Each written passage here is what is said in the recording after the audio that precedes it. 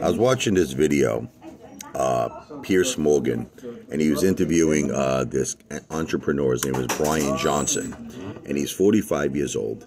And apparently, he's doing something. He's spending $2 million a year on treatment where he is stopping the aging process. And not only is he stopping the aging process, they're saying that I think that he's in like similar health as an 18-year-old. Like he reduced his age, by a tremendous amount. He's like in perfect health, and he takes like 100 pills a day. He eats all of this. He's a vegan.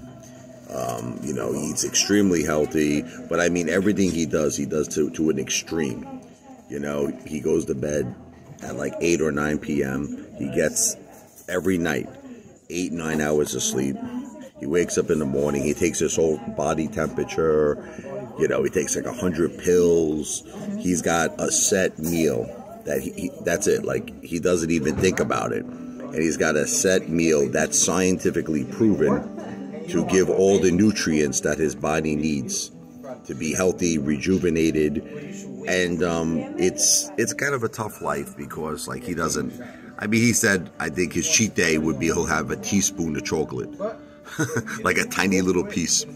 But other than that, it's like he's drinking this, like, it looks like this kind of green yellowish, veggie stuff. And he's almost to the point where he has no body fat on his body. It was almost unhealthy. That's how much it's crazy. Because you actually need a little body fat. I know I have a lot of body fat. But what I find funny, and I was just telling my wife, because we're having breakfast, right, is that haters say to me the complete opposite, right? They say, you eat too much, ape father, all this stuff, you gotta stop eating, you're gonna get health problems, right? Now, in this guy's case, he's like a health fanatic, and guess what? He has the opposite haters that I have. So in his case, his haters are like, you don't enjoy your life. I love my donuts. I love my pizza. I love my nachos. I love my chips. So they're abusing him for being healthy. And people abuse me for being, say, unhealthy. So I told my wife, I'm like, you can't win either way. There are haters with everybody.